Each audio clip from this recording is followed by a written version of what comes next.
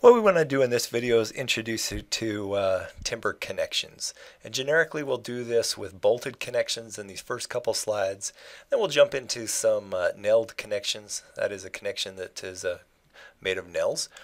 And we'll actually do a calculation or two using a table that I'll give you.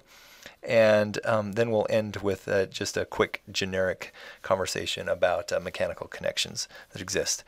Most of what we're going through comes from the NDS.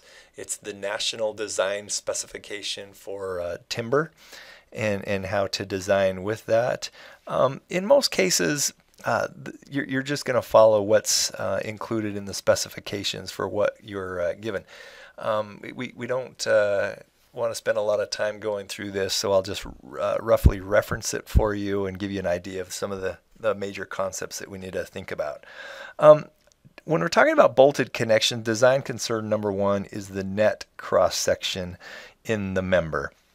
And if you're going to drill a hole in a member, for instance this one on the left of the left figure right there, you've taken the cross-sectional area and you've reduced it by the diameter of the hole. If you take the same cross-sectional area, you've reduced it by the diameter of the two different holes that are there. And what you're left with is something smaller on your cross-sectional diameter. If you take away some of the material, what does that do to your stress? It's going to increase the stress value, which may cause it to actually fracture across there. And the diagram on the right shows you how this, it could break straight through, or it could actually jump. It's going to take the path of least resistance either way. And typically you assume that the hole is about 1/16 inch larger than the actual bolt size that you'll be using. If we've got a load that is acting, this one's pulling downward here, which means that one's pushing up right there, you've actually got some bearing that's occurring on the bolt here. And what that does is it causes crushing of the timber material, the timber fibers above or below that connection there. And so we've got to be concerned about crushing that can occur here.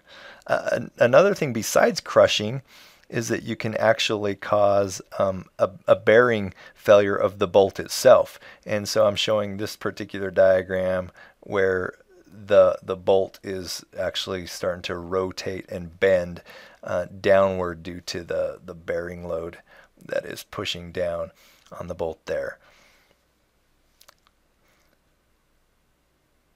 If we have multiple members here, then we're actually spreading the load out over a larger cross-sectional area. For these ones right here, let's look at the left diagram first. We refer to this as single shear situation. I've got two wood pieces here. In this one we've got a load, the lower members going to the right, the upper members being pulled to the left. And what that does is it wants to fracture the bolt. I'll draw it with a squiggly line there to represent the fracture plane there. But it wants to fracture the line at the single interface between the two pieces of wood. So we call that a single shear situation. The capacity of the bolt is strictly carried by the cross-sectional area at the interface there. If I've got three particular members there, note that it actually can spread the load over two different interface sections there. And so we refer to that as a double shear scenario, where the shear force is being spread over twice the cross-sectional area now. Of course, you could have more members than this, but these are the two common cases here. And we have to think about the different scenarios. We'll do more double shear and single shear another day, but for now just recognize which one is which and how many areas it's spread over. In this particular design consideration, how close the hole is to the edge of the member will determine how easily it can rip out. And so There's some specific minimum bolt and minimum edge spacing guidelines given in the NDS.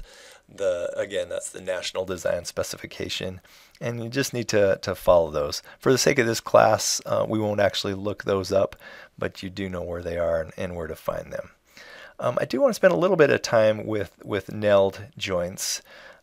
Design consideration number one is the actual size of the nail itself.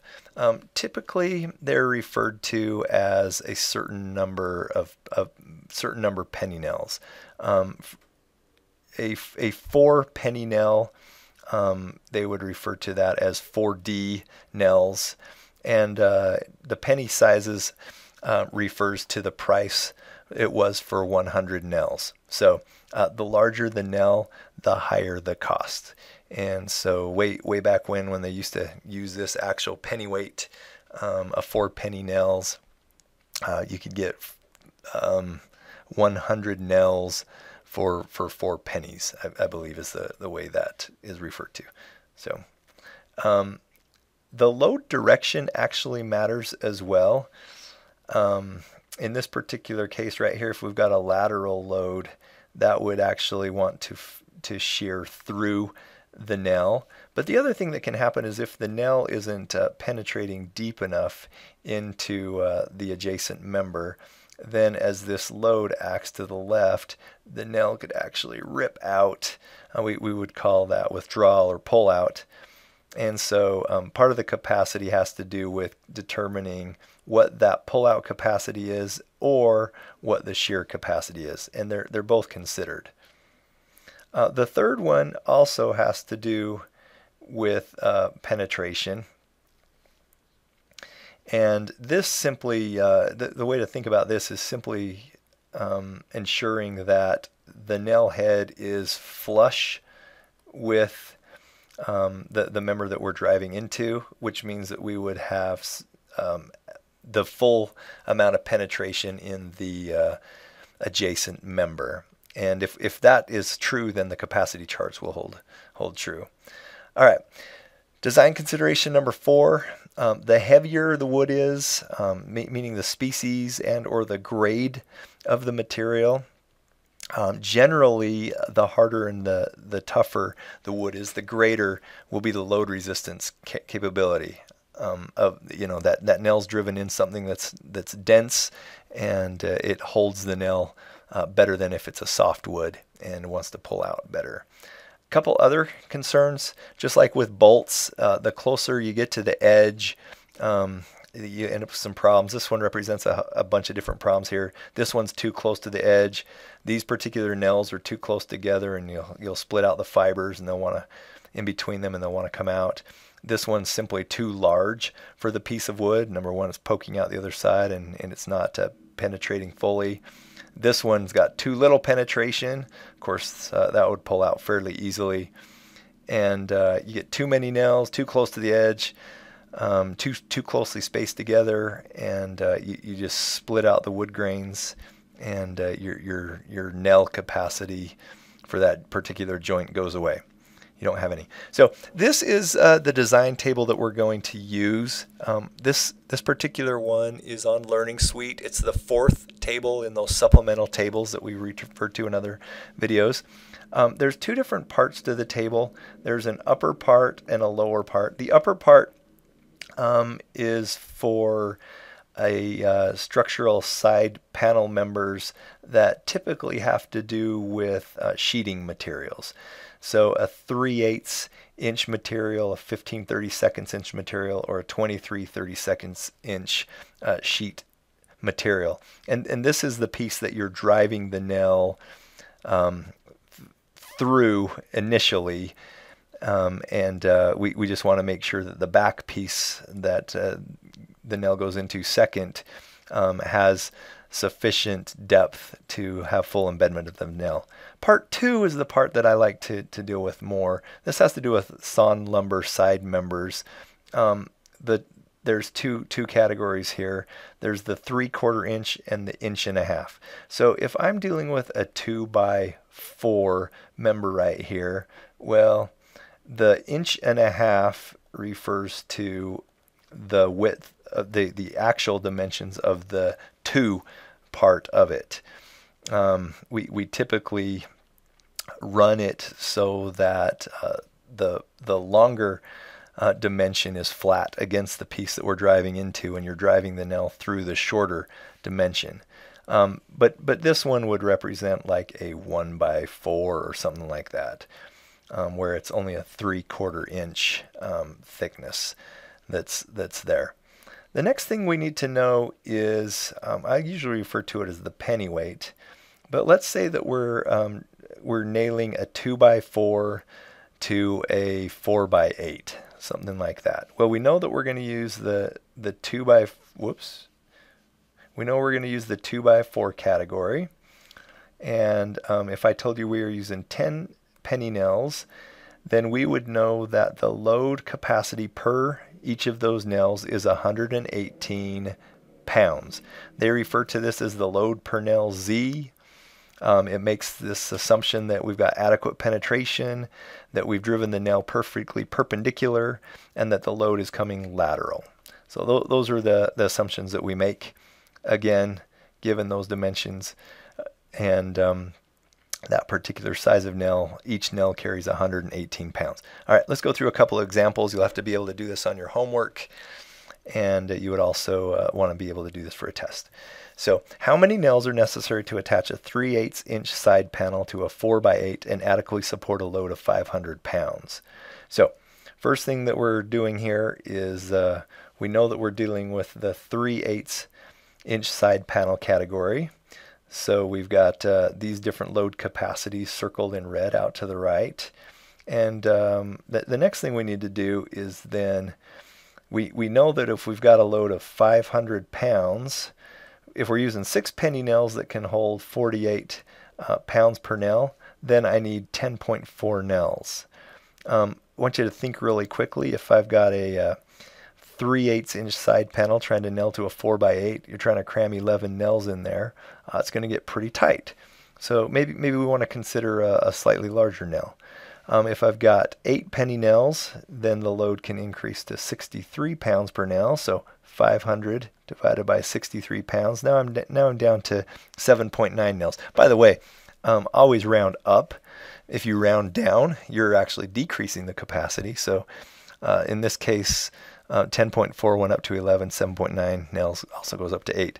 And finally, let's check the other one. If I use 10 penny nails, they can handle 76 pounds each. I need to carry 500 pounds, and so I know I need 6.6 nails. Round that up, and we end up with 7 particular nails for this connection here. That's how you run these design problems. They're not too terribly complicated. It's simply a matter of knowing this is working the problem backwards and figure out how many nails you need. You could also work it the other way. If you knew you had 8 nails in a connection and they were a certain size, you just grab the value, how much load per nail, and multiply it by the number of nails, and you'd get your actual capacity. So you can work it either way. And I think I've got two homework problems for each one. All right, the final thing that we want to talk about here is oftentimes with timber, we end up with these mechanical connections. Why would we use these types of connections? Well, in essence, the connection itself, when performed properly, becomes stronger than the timber material, and makes a strong connection. In each of these cases right here, you'll notice that these Simpson strong tie type connections have slots for holes, and what you want to do is follow the manufacturer's recommendation for both the size of the nails and the number of nails. So follow the nailing specifications for each of these types of connections. Same sort of scenario here. If we're talking about nailing a timber stud wall down to a concrete foundation right here, oftentimes they'll leave a bolt out, and again we would want to follow the actual connection and bolting specifications in the plans, so that we would ensure that we're getting the full capacity that was required. So not so much interested in you knowing what the actual specifications are with this conversation, but more so just a reminder that you need to ensure that whatever the specifications call out, that you do follow that. Because if you don't, you'll end up with assuming that you go with an inadequate connection, you end up with a capacity that is less than what the designer had called out, and you may end up with trouble with your structure later on, either in a windstorm or an earthquake or simply under the normal loads that the building may encounter.